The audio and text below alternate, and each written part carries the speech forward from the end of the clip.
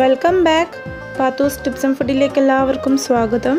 പിന്നെ ഞാൻ വന്നിരിക്കുന്നത് കണ്ണൂർ സ്പെഷ്യൽ കോക്ടെയിലിൻ്റെ റെസിപ്പി ആയിട്ടാണ്. അതുപോലെ എൻ്റെ ചാനൽ സബ്സ്ക്രൈബ് ചെയ്യാത്തവർ ഒന്ന് സബ്സ്ക്രൈബ് ചെയ്തിട്ട് തൊട്ടടുത്ത ബെല്ലൈക്കണും കൂടി പ്രസ് ചെയ്തിട്ട് ഓൾ വേണം ക്ലിക്ക് ചെയ്യാൻ. അപ്പോൾ ഞാനിടുന്ന വീഡിയോ നിങ്ങൾക്ക് നോട്ടിഫിക്കേഷനിലൂടെ കിട്ടുന്നതാണ്.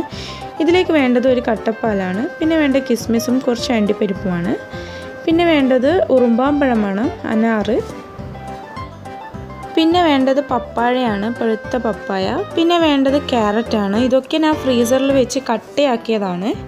പിന്നെ വേണ്ടത് നമുക്ക് കുറച്ച് ഐസ് ക്യൂബ്സ് ആണ്, പിന്നെ ഷുഗർ, പിന്നെ വേണ്ട കണ്ടൻസ് മിൽക്കാണ്.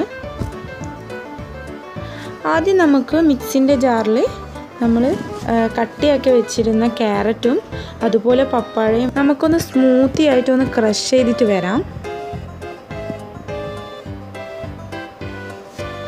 പാക്കറ്റ് പാലിന് നമുക്ക് ഒരു പകുതി പപ്പായൻ്റെ ആവശ്യമേ ഉള്ളൂ. ഇനി ഇതൊന്ന് നമുക്ക് മിക്സിയിലടിക്കാം. ഇതുപോലെ നല്ല സ്മൂത്തി ആയിട്ട് വന്നിട്ടുണ്ട്. ഇനി ഇതിലേക്ക് നമുക്ക് പാൽ ഒഴിച്ചു കൊടുക്കാം. ഞാനിപ്പോൾ പാല് കട്ടയാക്കിയിട്ടില്ല. നമ്മളെ ക്യാരറ്റും പപ്പായയും ഒക്കെ കട്ടയാക്കിയത് കാരണം ഞാൻ പാല് ഓവർ കട്ടയാക്കിയിട്ടില്ല. ഇനി ഇതിലേക്ക് ഐസ് ക്യൂബ്സും കൂടി ഇട്ട് കൊടുക്കാം. എന്നിട്ട് ഇതൊന്ന് നല്ലോണം ഇതുപോലെ ക്രഷ് ചെയ്യാം.